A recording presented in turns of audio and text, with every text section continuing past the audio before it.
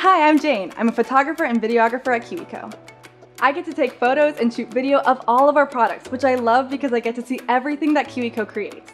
The photo and video team has to come up with fun ways to show all the things you can do with our crates.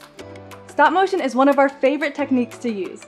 This is a type of animation that is made by taking a photo of every movement in a movie. To use this technique, all you need are your hands, a camera, and a little creativity. I'm challenging you to create your own stop motion movie. But before you break out your camera, you have to brainstorm what you want your movie to be about. My mini movie is going to be about avocado toast, which is one of my favorite things to eat for breakfast. I'm going to use stop motion to make a cute story about their first encounter. Once you have an idea, you have to create a storyboard. This is like a map for a movie. Each scene has to be sketched out so you can use it as a guide while you shoot. Now you have to cast the stars of your movie. I used craft paper to cut out an avocado and a piece of toast. I drew on faces to make them look a little cuter. You don't have to make the stars in your movie. You can use anything around your house.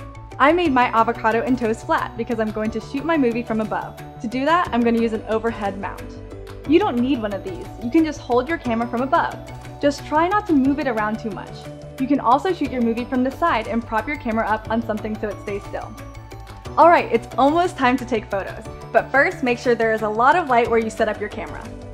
You can always bring over a light to help brighten it up. Now I'm going to follow my storyboard.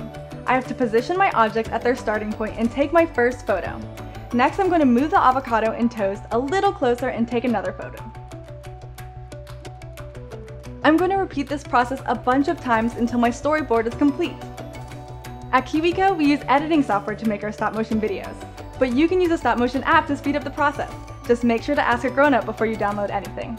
And now, the world premiere of When Avocado Met Toast.